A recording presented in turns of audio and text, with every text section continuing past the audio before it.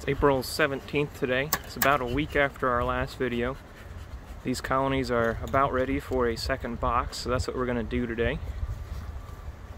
We're pretty early this year. Normally we're not doing this already, April 17th, but as you can see looking at these boxes, see how there's like 8 seams of bees in there.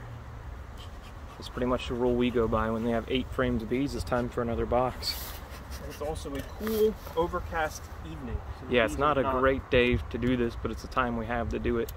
So we're gonna just tear through and probably take a little bit of abuse for it, because this is not the right time to be going into a colony.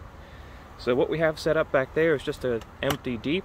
We do have 10 drawn frames in there again.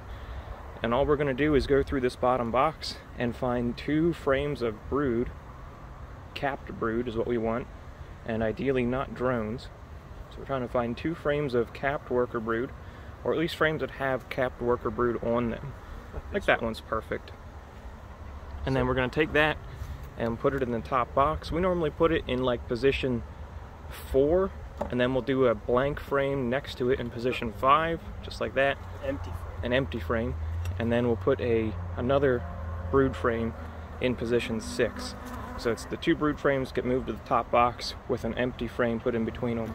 If you were running a fresh colony where you have empty frames or foundation, it would be, you'd be doing the same thing. Just the fact that we have this comb is going to give these colonies a good boost, because the queen can start laying this immediately.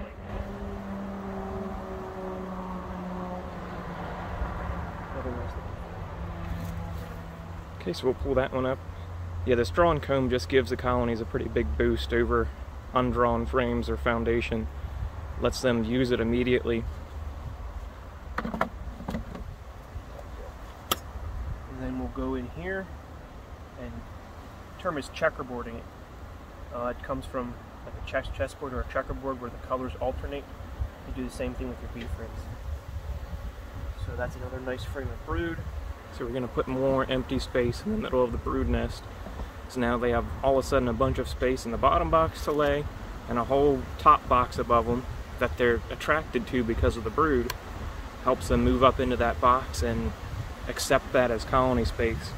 In our experience, you can just drop an empty box of comb. If you have the drawn comb, you can drop an empty box on top, and the bees will move up 90% of the time? Most of the time, just a little bit slower, and not 100% of the time. Whereas if you take the time to do this, pretty much every time they're going to move right up into the top box. So yeah, I said in the last video you'd be surprised what these colonies look like in a few weeks. Here we are 1 week later, and that little 5-frame colony or 4-frame colony is now a 10-frame colony.